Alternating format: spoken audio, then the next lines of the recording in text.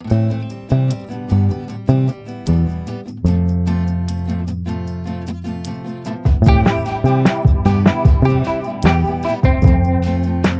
everyone, my name is Dr. Yonit Arthur. I'm an audiologist and strength coach.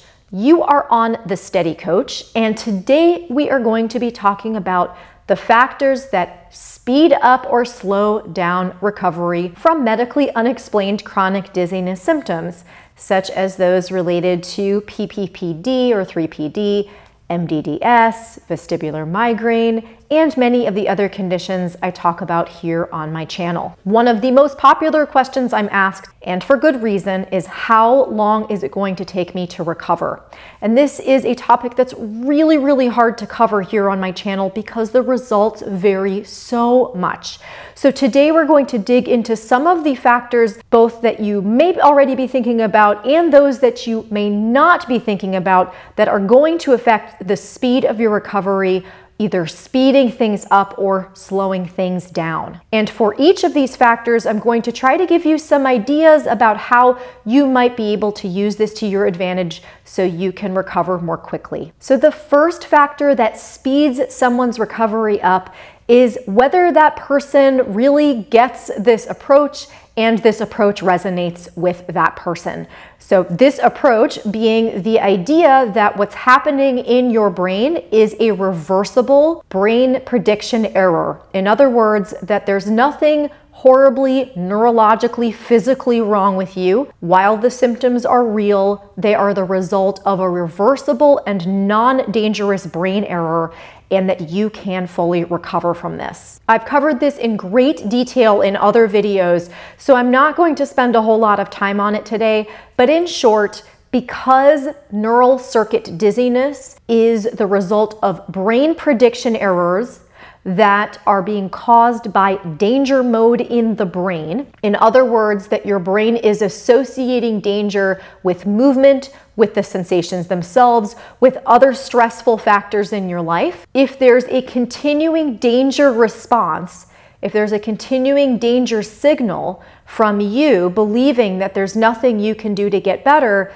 that can really impede recovery. So the more quickly people are able to let go of the preconceived notions that they've heard about from their doctors, from other healthcare professionals, from various social media groups that say they can't recover or they're going to be sick forever, the more quickly those people are able to recover. However, of course, there are many other factors that go into how quickly someone recovers. And number two that I've identified in my clients is the need for family and social support. And I cannot overstate this. Your nervous system does not exist in a vacuum. I know that in many modern cultures, we think of ourselves as islands and that it's all about us and how we're handling our own stress. But human beings are social creatures. We are affected by the nervous systems of the people around us. So first and foremost, having people supporting you creates safety for your nervous system. And we talked already about the fact that danger mode, or a perception of danger, is what leads to neural circuit symptoms in the first place. So having a safe and regulating family or friend group around you is an important component in the speed of someone's recovery. Now, I'm not saying that you can't recover if you don't have social support. I'm saying that this is a factor that I've noticed in my clients, and the ones who have the best social support are the ones who tend to get better the fastest. But there's more to it than that. People who have good family and social support, I've observed, have an easier time both feeling their feelings, which I've discussed in previous videos is a really big factor in the recovery from chronic dizziness, and also in change. Not just habit change, but in the kinds of fundamental changes that some of you, maybe not all of you, are going to need to make in order to make permanent changes to the way that your nervous system processes danger. So an example here of the kinds of change that I'm talking about would be if someone had the tendency to not say no to people, had a tendency to take on a lot of responsibility and want to say yes all the time, that person might need to make a fundamental change in the way he or she relates to himself and others in order to be able to set the kind of boundaries that he or she needs in order to be healthy and well. That is going to be a lot harder without good social and family support. And as I stated previously about feelings, it's going to be a lot harder for someone to be honest about his or her feelings and really express and be aware of them to the degree to which this is appropriate in a relationship if the relationship is not supportive. And on the flip side of how positive these things can be for someone, I have seen people with neural circuit dizziness whose primary source of danger mode in their bodies and brains was a hostile interpersonal relationship. So this goes both ways.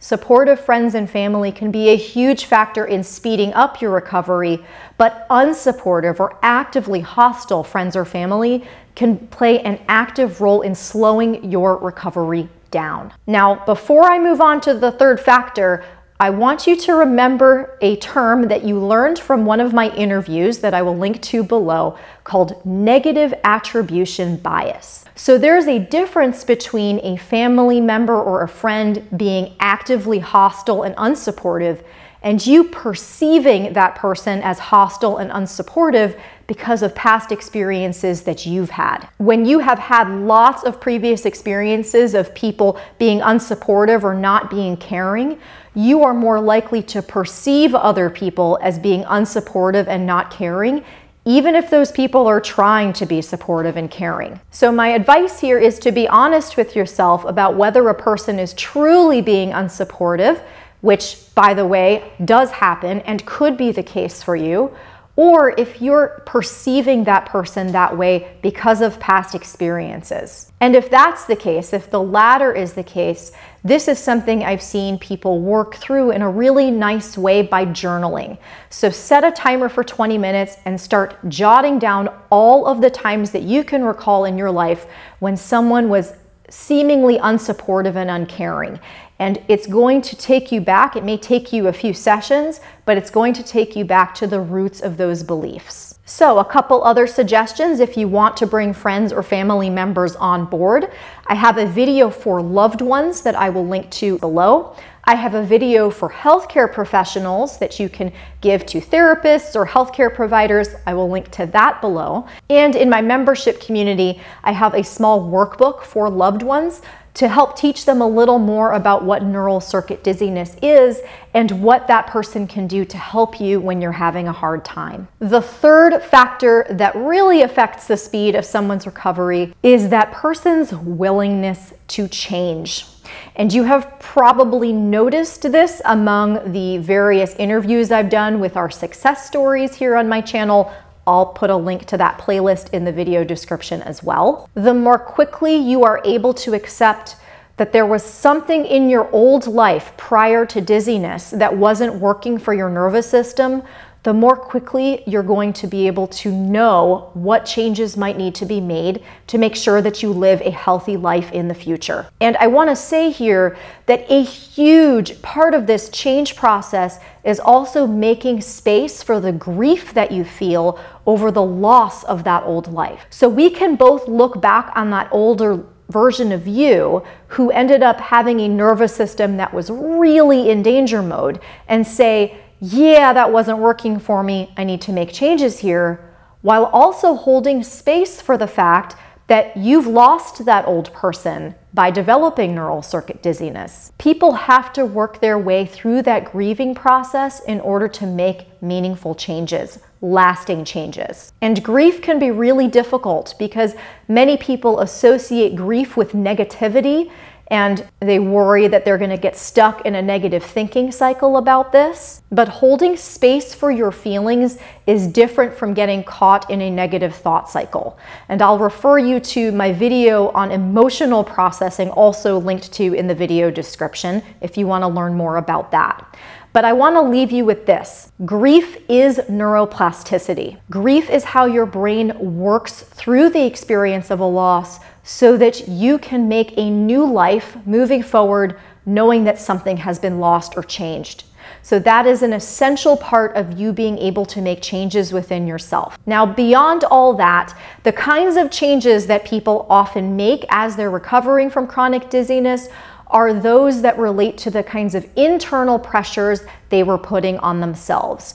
So whether that be perfectionism or taking care of others, or always saying yes, or always needing to be the best, being super competitive, being an unapologetic go-getter. So again, there's nothing wrong with being a high-performing person or being a kind person, but the way that we approach that, our internal dialogue with ourselves, when we're punishing ourselves for not reaching a certain bar, when we believe we have to reach a certain bar in order to be worthy, those patterns need to change. And correspondingly, our behavior on the outside needs to change.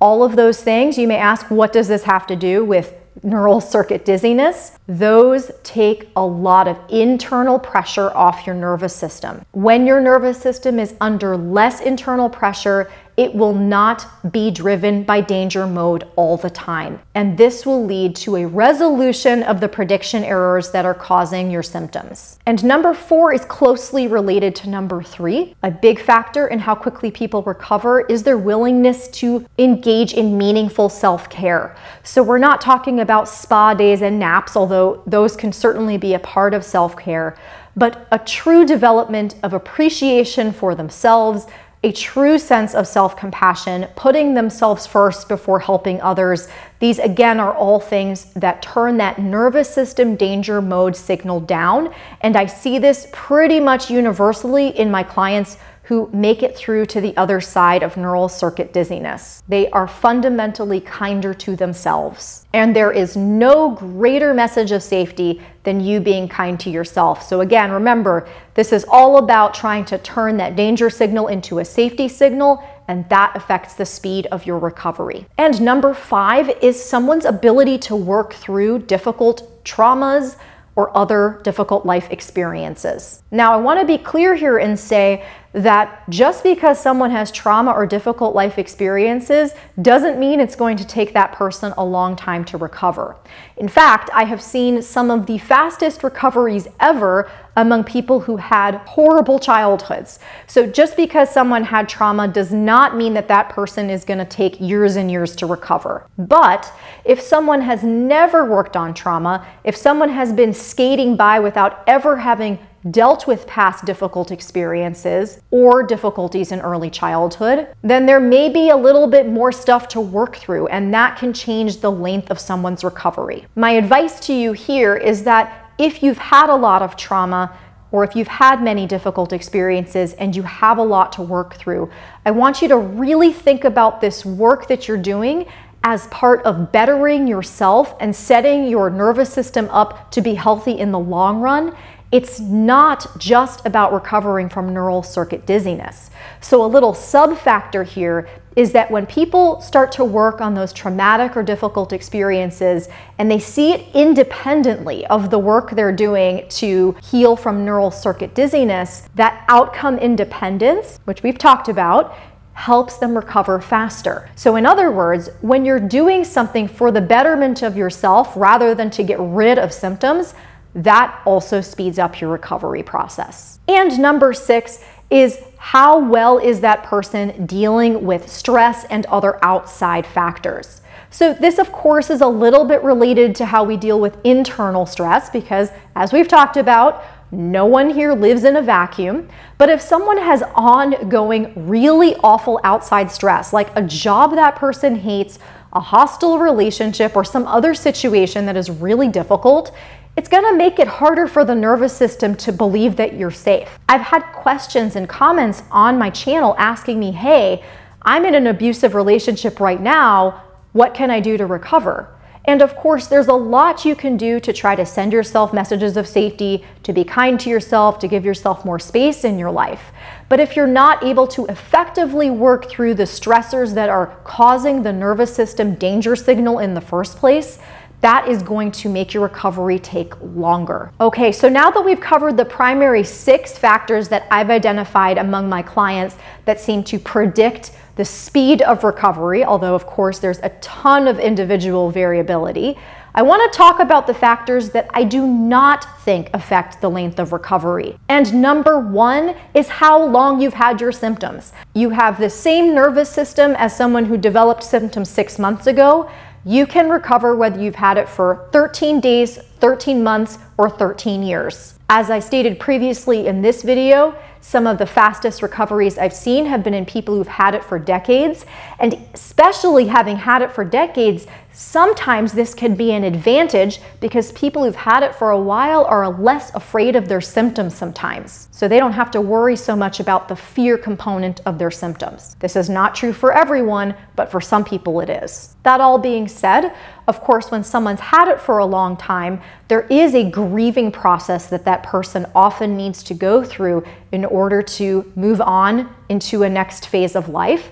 And having lost many years to chronic symptoms can be a lot to work through. So of course that can affect the speed of someone's recovery. But purely the amount of time that someone's had it, nope, you can recover, and I don't care how long you've had it. Number two is the intensity of symptoms. And I'm so happy to say this because I have seen people be unbelievably debilitated and recover very quickly. And I've seen other people have relatively mild symptoms and kind of limp along, not feeling great, but not feeling awful, and take a long time. So how intense your symptoms are has absolutely nothing to do with how long it takes you to recover. It is all about how well you are able to turn the danger signal down in your nervous system. And that has nothing to do with the intensity of symptoms. I know the symptoms can be really scary when they're intense, but they can be equally scary when they're mild and they're only affecting one dimension of someone's life. And in fact, when someone has intense symptoms, frequently that person will notice a huge improvement relatively quickly because the bar is relatively low. So when someone goes from being bedridden to being able to take walks, that is so obviously a huge leap of progress that that person feels motivated and feels really positive, and that momentum, that inertia carries that person forward. Whereas someone who has milder symptoms, the changes are going to be a little more gradual, a little more subtle, and it can be really hard to keep going in those situations. And the third is a little tricky, but the third factor that I believe does not affect the length of someone's recovery is how stressful that person's life looks like on the outside. And I've talked about this in previous videos, but really stress on the outside has, of course, some kind of effect on you, but most of what we're concerned about is how you are reacting to stress on the inside. Two people can have the exact same experiences and have completely different levels of stress on the inside. And the example that pops into my mind while I'm talking about this is caregiving. Caregiving is stressful. There's a lot to be done for the other person. There's a lot of emotional turmoil from caregiving. But some people feel a whole lot more shame and turmoil and conflicting emotions about their caregiving than others. And those people who, again, in many cases are people who've learned in previous experiences that their worth depends on being a good caregiver, have a lot more to work through in regards to the stress that has nothing to do with the actual stress on the outside, or at least has much less to do with the stress from the outside than you might think. Now, I'm not saying that, again, stress on the outside doesn't matter at all, but you have so much agency in how your nervous system responds to stress on the outside, that stress on the outside is not what I would call a predictor of the speed of someone's recovery. I hope that was helpful and gives you some ideas of what you could do to improve your recovery process, and gives you some ideas of how long the recovery process might take for you. Most people, even in the absolute worst of it, will get better within a few weeks. By better, I don't mean you're going to be where you want to be necessarily, but there's usually enough of an improvement that people can start to be somewhat functional again. And that happens within weeks typically for most people, once they're able to understand and grasp and accept this neural circuit dizziness diagnosis. But after that, the tail of recovery, the part where you really start to feel the way you want to feel, that varies wildly from days to weeks to months. And yes, for some people, especially those who are dealing with many of the 6 factors that we talked about earlier in this video, it can take longer. So again, this doesn't mean that you're going to live the way that you are living today, but for some people, full resolution of symptoms is going to be a process that takes some time. Thank you so much for tuning in as always. And if you enjoyed this video, please like, please share it, please subscribe to my channel, please comment below with questions or comments you have. All of these things help me reach more people, and I will talk to you soon.